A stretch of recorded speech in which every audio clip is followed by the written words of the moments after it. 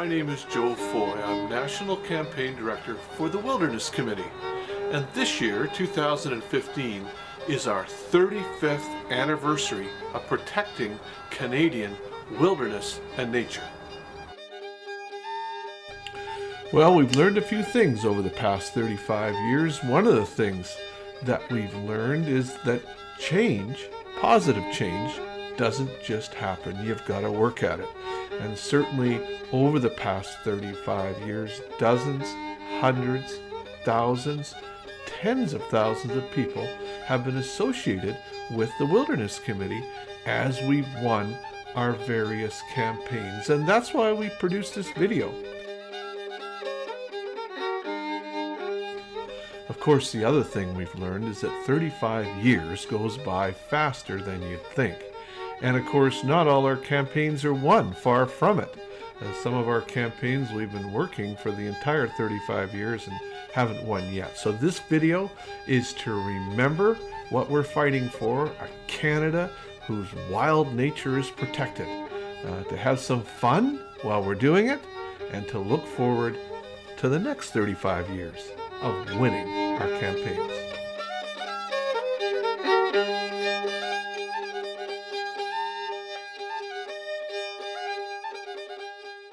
Conservationists are headed for a showdown over the Stein River Valley. It is a large wilderness area between Whistler and the Fraser Canyon. The actual battle over its future is probably still 2 years away, but both sides are already gearing up for it. The logging community has bumper stickers declaring share the Stein. On the other side, the lapel buttons say, the Stein, roadless forever. We believe the valley has far greater value as wilderness, and it should remain that way. Wilderness for whom? It's reasonably inaccessible. When Banff was set aside, a lot of people said, no one will go there, it's unfortunate we're creating this park. That was an argument for people at that time, some people. But the ones with vision and the ones with foresight actually saw how valuable that place was. A husband and wife team are finished here, packing for the plane now. Between them, they've done 10 pieces in 3 days. I'm a peak freak. I do a lot of combinations, peaks, paintings. From the works done here, several artists have offered to donate more than one original. When they're all auctioned in late October, bids are expected to begin at $750. An auction total of $25,000 is reachable. Funds for the Wilderness Committee. Joe Foy, one of the directors of the Western Canada Wilderness Committee, explains what the organization is all about and what the aims of the group are. Well, the Western Canada Wilderness Committee is a non-profit society whose main objective is the preservation of wilderness through education. And we do that through all sorts of things, trail building, posters, newspapers, and events like tonight. Okay, and this event is for the preservation of the Stein Valley. Well, we've done many different kinds of events, but you're right, this is the first time when this particular alliance has happened. That is artists and people concerned about the Stein Valley. And it's been so successful, and the artists have been so interested and just really enjoyed what they did in the Stein, that we're thinking about a place called Carmanah Valley next year. Those are the tallest trees in the nation. It's a temperate rainforest in the west coast of Vancouver Island, and I can hardly wait to see what comes out of Carmanah Valley. When we discovered that MMB was building roads at breakneck speed, we moved right in. We sensed that their strategy was to log the area as quickly and quietly as possible. We started building trails to get people to the bottom of the valley. We knew that if people saw the forest there, that they would know that the area must be saved.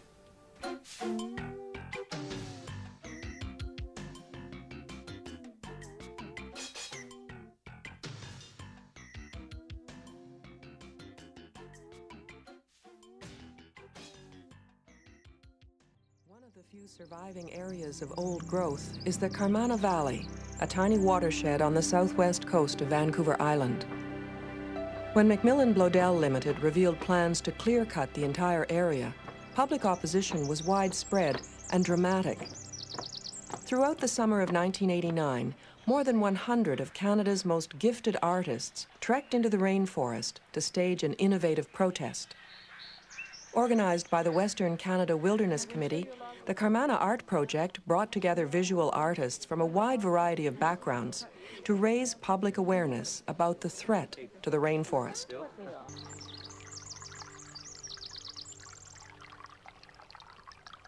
By the end of the summer, 4 separate expeditions of artists into the Carmanah had produced over 100 original works of art. In Vancouver, the collection received critical acclaim during a popular exhibition. All the art was donated to the Wilderness Committee to help raise funds for saving the Carmanah. The work of 70 artists was selected for a distinctive book called Carmanah: Artistic Visions of an Ancient Rainforest. The book went on to garner several awards and become a bestseller. My friends and I are here to camp for a couple of days to visit an experimental station. And we're going to bring you to one of the most magnificent forests in the world, the Carmanah Valley Rainforest in British Columbia.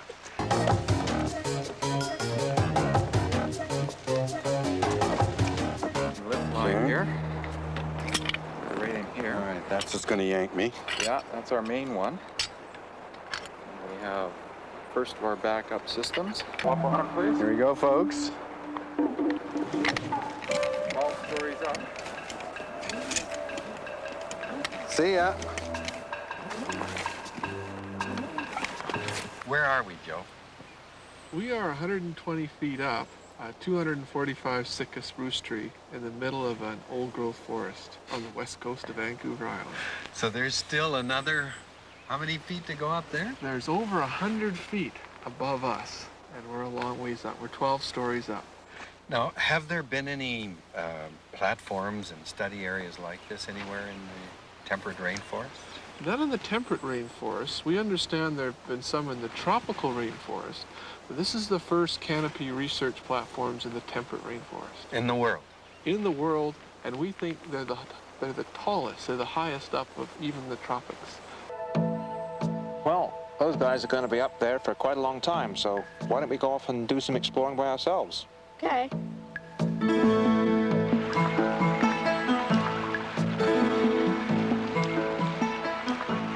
Many of the plants and animals and birds and mushrooms we find in this forest can't be found in the forest that most people know. Well, a lot of people think that when an old tree falls in the forest that it's no longer any good for anything. But in fact, what it can do is it can become the home for new young trees to grow. As it rots down, it's literally being recycled. It's being used to grow new young trees. And so that's why it's called a nurse log. And it's also the home for lots of other small plants and animals that are living in the dead wood. Whenever a controversy crops up in BC's logging industry, the members of the Western Canada Wilderness Committee will soon be on the scene. But who are these people, and exactly how do they protest? Fanny Kiefer reports. How many people would they arrest before McMillan Bloedel will reckon with public concerns? This is atrocities. Environmental protesters are under fire. Some are blockading roads, spiking trees, and breaking the law. Forestry giant Mac Blow suggests the 25,000-member Western Canada Wilderness Committee may be organizing some of this action. The latest hotspot is the Sitka Valley on the east coast of Vancouver Island. WC Squared has launched a libel suit against Mac Blow's accusations, while the company is in court trying to keep all protesters away from their logging site. We have a philosophy, and I think that that's what a party is elected on, their philosophy and the people that make it up, isn't it? In the summer of 1980, Paul George and a group of friends started up the Western Canada Wilderness Committee. In '83, Paul and his wife, Adrienne Carr, turned to green politics, but quickly left the political fray and resumed their battle for wilderness preservation. Paul George of WC Squared. Who is on the blockades? Who is hanging out of the trees over there? Well, we had one director who was arrested, and he's stepped down as a director. He maintains he's innocent, and I guess there's even some video footage of it. Well, we believe he's innocent, but until the courts actually rule on that, he's not on the board. What would I have to do to get kicked out of WC Squared? We've never kicked anybody out yet, if I remember correctly. But if someone did in our name, like someone used the name and did something illegal, we would kick them out. And the hard thing is that the people get passionate, and if they're not good at writing letters, they really want to do something, and they think there's a quick way to do it. And so our organization feels that the only way is the slow, plodding method of educating people. Wilderness Committee, can I help you? Yes. The committee produces everything from educational calendars to lavish coffee table books, all to get their Save the Wilderness message across to the public, the forest industry, and the media. If they're going to say, we're not willing to give up jobs, you're not willing to give up the earth, then where's the common ground through the middle? Because there's lots of ways to keep jobs, lots and lots. And the statement, there's been no movement, I think that's what we've been seeing in the last while. A heck of a lot of movement. Our society's in flux right now. You sat here and told us at the beginning that you feel that you hold a public trust. Yes. And when we say to you, you're disenfranchising the middle ground, you're not representing the middle ground of the public, what's your answer? I believe that one of the increases in our membership and one of the great increases of the people that I see coming to work with the committee are the middle ground. The fact that you see us in court isn't because we have a bunch of money, it's because we have a number of lawyers who believe in our issues. That to be seen as being a member of a committee that has made compromise, even establish something as maybe insignificant to you as reducing a cut block from 35 hectares down to 20 hectares. That politically you're not willing to be seen as being a party to that kind of a solution, which is getting on the road to improving logging conditions. What we're saying is it's not a solution when every last old-growth watershed is gone. That is not a solution. Mac Blow suggests you are seasoned veterans of media manipulation, such campaigns as are now going on in the Sitka. Well, you look at their stuff, they spend a lot more money at it. They're the Goliaths, we're still the Davids. They are working very hard to start punching a road through the last wilderness area right to the boundaries of Pacific Rim National Park. Today, Pacific Rim National Park is a large strip, only 1 kilometer or 2 wide, along the ocean in this park. It's not viable as an ecosystem without the wilderness area of the Walburn adjoining it. Is Fletcher Challenge willing to give us time? No. They're using their grapple yarders and their bulldozers like tanks and armored personnel carriers. A 4-ton, 380-year-old red cedar stump they call Littlefoot. The Western Canada Wilderness Committee says the stump comes from a clear cut in the Clayoquot. They're taking it on the road to raise awareness of the issue and also to gather signatures on a petition to put pressure on the federal government to turn the area into a park. The federal government has an absolute responsibility to deal with jobs and the environment, as they did in South Moresby, when the federal government stepped in and negotiated with the Haida Nation and the provincial government to create Haida Gwaii, South Moresby Park. The stump will spend 4 more days in Vancouver before making the journey to Ottawa. The caravan is expected to arrive on October 22nd. Let them hear the sound of our voices. Let them hear the words ringing clear. When all our children have children, we want the trees to be here.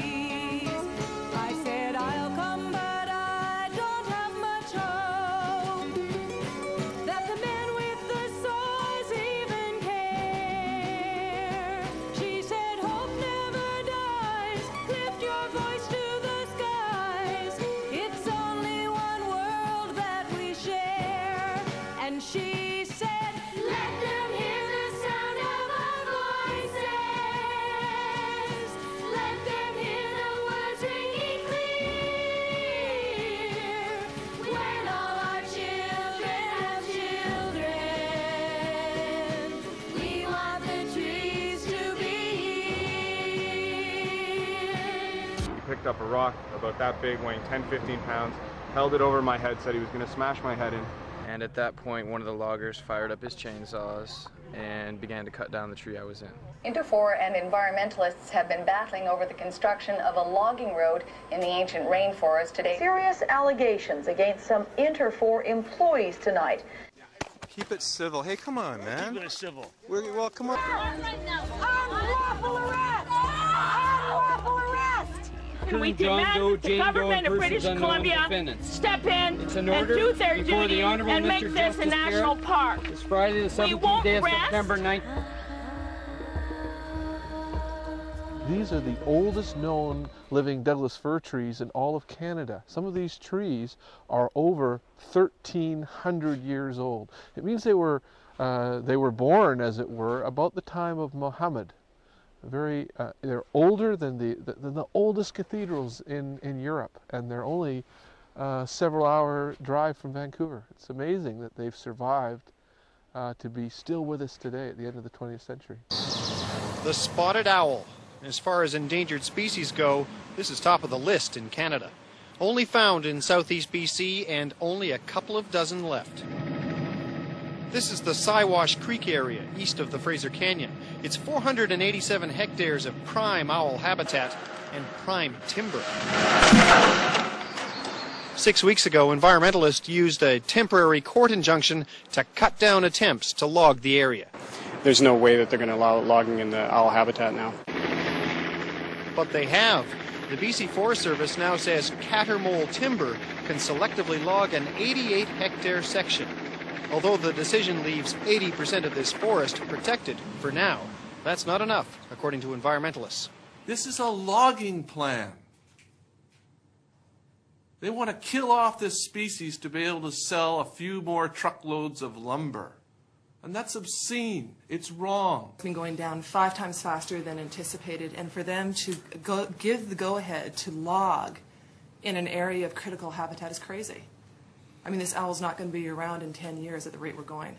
To help hold back that tide, environmentalists will once again go to court and fight the decision. Yeah, so this spot right here, we're right in really the mouth, the bottom end of Lost Creek Valley.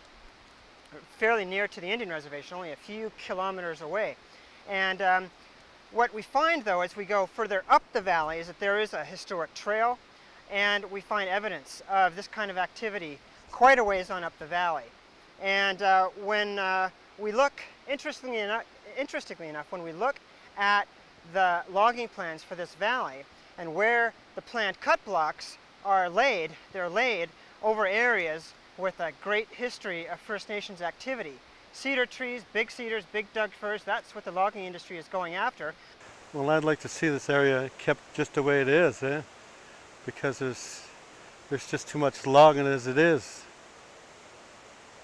And some places should be left as is. Beautiful British Columbia. It's the slogan used to sell tourism in our province. Majestic mountains and pristine parks. But now the provincial government is planning to open the gates to private lodges in public parks. We're flabbergasted that they've just gone ahead and done this behind closed doors. Gwen Barley is concerned development in 10 parks around British Columbia could have ecological repercussions. She says this is just another cash grab for the Liberal government. I think what they're trying to do is increase visits to parks, but what's happened since 2001 with cutbacks to park staffs, with parking meters being put into parks, with rolling back park boundaries, allowing logging in parks, we've actually seen visits drop by 25%. This government doesn't give a damn about the environment, and you can see that and clearly in their approach towards parks. Parks should be for everybody. They shouldn't be just for people who can afford to go into them. Good evening, and we begin with what appears to be the kiss of death tonight for a private power project along the Upper Pitt River. A company called Run of River Power had applied to build 7 power generating stations on tributaries of the Upper Pitt. And part of its proposal called for a transmission line to run through Pinecone Burke Provincial Park. But the project ran up against some serious public opposition. And today, the Environment Minister made a decision that could throw up the final roadblock. Whoa. It was celebrations all around for environmental groups today, as news emerged that a proposed power project that could have significant impact on a cherished river ecosystem in the Lower Mainland wasn't going to get BC government support. The Wilderness Committee is thrilled that Minister Penner made the decision to pull the plug on the private power project in the Upper Pit. But the Upper Pit River Power Project is not the only controversial run-of-the-river project being proposed for BC. The government has put out the call for the generation of more electrical power from the private sector, and more than 100 other run-of-the-river projects are in the design stage. All over this province, from the Kootenays to out in Powell River, all on Vancouver Island, there are power projects, private power projects being proposed that are just as damaging and may not have the 1,000 people. But the Environment Minister says everyone should calm down. Barry Penner says his decision on the Upper Pit shows that just because a project is being proposed, it doesn't mean it's automatically going to get the green light to proceed. Environmentalists also packed into Oak Bay today, appealing for a stop to old-growth logging on the island. Demonstrators set up outside MLA Ada Chong's constituency office. About 100 protesters braved the wind, carrying banners in an ongoing effort to affect the government's policies surrounding the logging of old-growth trees in BC. And virtually the entire world is logging second, third, and fourth growth forests now. BC is one of the few jurisdictions which says that it's okay to finish off the last of the unprotected old growth forests on a place like Vancouver Island or the Lower Mainland. How many places on Earth have trees that are as wide as a living room, as tall as a skyscraper, and can live to almost 2,000 years old? Those opposed to oil tanker traffic off the coast of BC held a high-profile protest today. Members of No Tanks, the Wilderness Committee, and Greenpeace held a rally at Second Beach this afternoon, calling for a ban on oil tankers off the BC coast. They boarded boats in a flotilla that traveled to Lionsgate Bridge, where tankers have passed through since 2007. We're calling for a public process so that people can actually have their say. This change to allow these super tankers happened without any public involvement, without any, public process of any kind. So we're very concerned about that. And ultimately, we think there should be a ban on oil tankers off the coast of British Columbia. Last week, environmental activists smeared molasses on themselves before wading into English Bay. The demonstrators say this year's BP oil spill in the Gulf of Mexico highlights the real threat posed by increasing tanker traffic in the Port of Vancouver and a proposal by Enbridge to build a second pipeline between Edmonton and Kitimat. The BC and federal governments are now looking at the possibility of creating a new national park in this province. The idea would be to protect the desert, grasslands and ponderosa pine ecosystems of the South Okanagan and Similkameen valleys. The Wilderness Committee recently commissioned a poll. And what we were really thrilled to find out is that the poll showed that 63% of people living in the South Okanagan, Similkameen, supported a national park. Does this logging road in northern Manitoba look like logging to you? If it is logging, it may be illegal. That's the argument environmentalists are taking to court. In a legal first to protect sensitive woodland caribou habitat. So putting this road through one of the most sensitive areas of Grass River Provincial Park will have a tremendous impact on woodland caribou.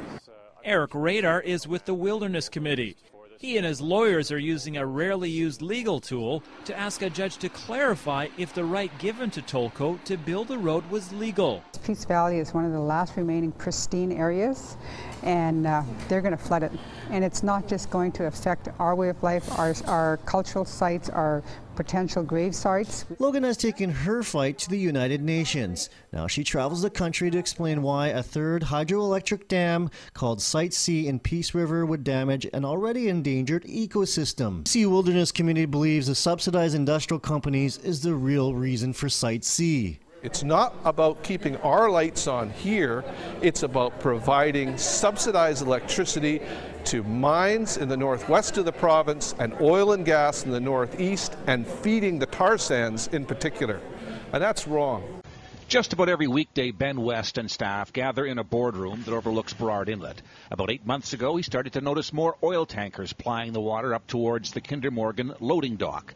He started logging every vessel that passed by his window and quickly came to the conclusion that Burnaby was rapidly becoming a significant crude oil export terminal. From the time there has been a big increase, and now of course we're facing a potential even bigger increase.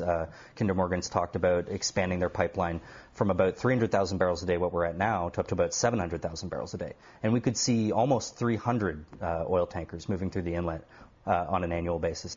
Already there's a website called Marine Traffic where you can see every major shipping vessel in the world, where it's now, where it's been, and where it's going. The red icons indicate oil tankers, and there are 2 of them currently moored in Burrard Inlet. The Wilderness Committee is now planning to relay this information to anyone who wants to know. So we send 3 different messages, one on Twitter, one when it goes past the Second Narrows, which is the narrowest part of the inlet, one when it's fueling up at the Kinder Morgan terminal, and one when it's leaving. Greg Wood is a farmer going out to check his underwater crop. He makes a good living from these Pacific oysters. To some of the high-end markets, this will sell for $3.50 each.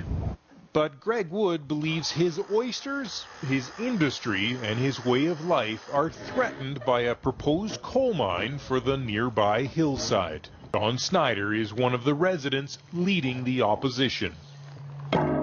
So I think there's frustration, there's probably anger, and then I think there's fear that what's of the unknown. Will it affect our water quality? Will it affect the shellfish growers in Bain Sound? Will it or will it not?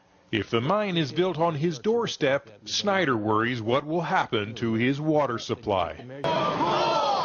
No way!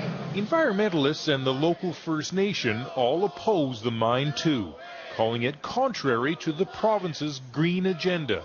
Coal as a fossil fuel is one of the dirtiest fossil fuels, and here in BC we are in the midst of a massive expansion of our coal mining industry at the very time we're claiming to be climate leaders. The carcass of an 800-year-old red cedar lies in a parking lot in Carmanah-Walbrand Provincial Park on Vancouver Island. Poachers have stolen the rest of the valuable old growth. It's got to the point now where for 1,000 parks and protected areas in British Columbia, there's 10 full-time park rangers, a few more seasonal in the summertime, but especially during the winter months, the odds of anyone being out there and catching them is so slim, and that should be the main function of parks, is protecting these areas, not leaving them wide open for this kind of thing to happen. Well, I'm Owen, and I'm the climate campaigner at the Wilderness Committee. And as you can tell from my accent, I didn't grow up here, and I've travelled a long way from where I came from to talk about climate change. But I chose British Columbia to talk about climate change for one very important reason. This is the most important place in the world for people to know about and to care about and to stop climate change. And why is that? Why is it here and not anywhere else in the world?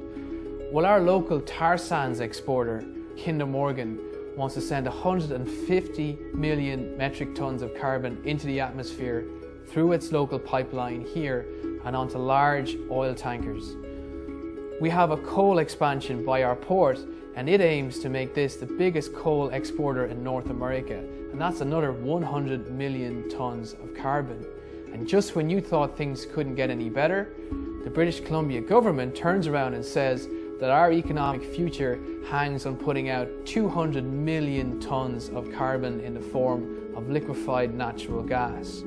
So I'm standing here today on the shore of Fish Lake on the Chilcotin Plateau. In the Chilcotin language, this place is Tahltan-B. Taseko Mines wishes to put a huge open pit mine right here at the outflow of Tahltan-B, and above us here, just upstream from the lake, a couple of kilometers up from the lake, they want to build a massive tailings pond held back by a dam that is as tall as the Hotel Vancouver when it would be completed. Many people don't want to see this dam, tailings pond, open pit mine, and everything that would go along with it happen, because of the great risk it would put this lake at, and everything that this lake flows down into, which includes the Taseko River and the Chilcotin River. Has rejected a controversial mining project in the central interior for a second time. Ottawa has once again said no to the new Prosperity mine. The Environment Minister says Taseko's plan would cause damage that couldn't be mitigated. Taseko wanted to build the gold and copper mine at Fish Lake, which is not too far from Williams Lake. A special panel found the mine would contaminate the lake and destroy another, smaller lake used as a tailings pond. Huge risk to water quality, huge risk to fisheries, huge risk to wildlife. There are better mine projects than this. This is perhaps the worst mine project that we've seen, and it's great that it's been turned down. Vancouver-based Taseko Mines will have its day in court early next week. The company is going to argue that the BC Wilderness Committee defamed them because the non-profit organization spoke out against its new Prosperity Mine project. The Wilderness Committee say they're exercising a basic right. We have stood our ground. We'll go to court, and we'll be arguing that, like all Canadians, we have a right to comment on these types of mining projects. First Nations have spoken out against the project from the beginning, stating it would devastate a lake and interfere with wildlife. The Wilderness Committee has already spent nearly $15,000 in preparation for court. They say they will continue to speak out against this project. Yet another war in the woods could be gearing up on Vancouver Island. Maps obtained by the Wilderness Committee show a logging company is prepping to cut a section of the Walburn Valley near Carmanah-Walburn Provincial Park. And joining me by Skype from Vancouver Island to tell us more about this is Torrance Cost of the Wilderness Committee. Thanks so much for being with us. Thanks so much for having me on. So describe this area to me. It's really one of the last of its kind. It's one of the largest intact tracts of unlogged old-growth forest that we have left on Vancouver Island, especially southern Vancouver Island. And the difference between it and some of our forests that have been logged and are growing back is hard to put into words. There's trees that are as big as your living room, and then there's trees that are as big as your finger, and everywhere in between. This is a healthy, functioning system, and it's really not something that we have enough of to be squandering, which is exactly what the logging company Teal Jones is looking to do. Really, right now, what do? Do you just wait and see what happens next? So we're mobilizing our membership. Wilderness Committee has 60,000 members and supporters across Canada, and in situations like this is where they step up, get really involved, and start to put pressure on the provincial government. We make it really easy at our website, which is wildernesscommittee.org. Hi, I'm Gwen Barley, and I'm the Policy Director with the Wilderness Committee. Right now, we have an amazing opportunity to create a national park in the South Okanagan-Similkameen. The Wilderness Committee has been working on this campaign, and I've been working on this campaign for over 12 years. Test this thing out. Hi, my name is Joe Foy. I'm from the Wilderness Committee. And so today I want to thank each and every one of you. And when you go home today, I want you to think how you stood on the very front line of history, a good history that we can look forward to and be proud of. Well, that's all I've got for you from the Video Vault for now. Remember, you can join the Wilderness Committee and help out on our various campaigns at wildernesscommittee.org. That's wildernesscommittee.org. Bye for now.